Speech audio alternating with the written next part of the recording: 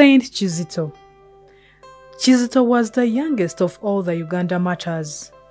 He died at the age of 14. He was a Muganda of the langfish, mamba, in the family of Gabunga.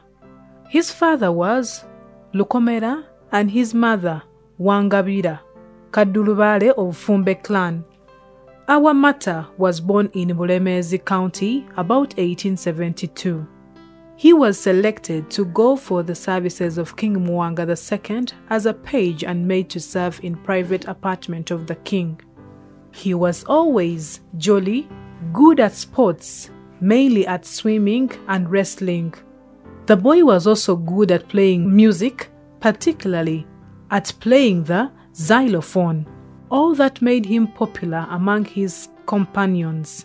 King Mwanga used to force him to practice blandishments, but due to the constant help of mainly Charles Lwanga, the boy always stood firm against both the blandishments and threats of the king. Kizito constantly besought Father Laudel for baptism in fear of being put to death without being baptized. The priest always put him off because of his immature age.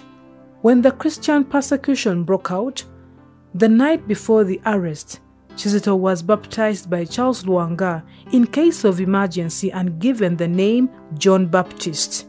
He, together with other Christians, were arrested on Wednesday morning, 26th of May, 1886, given a death sentence and taken to Namugongo.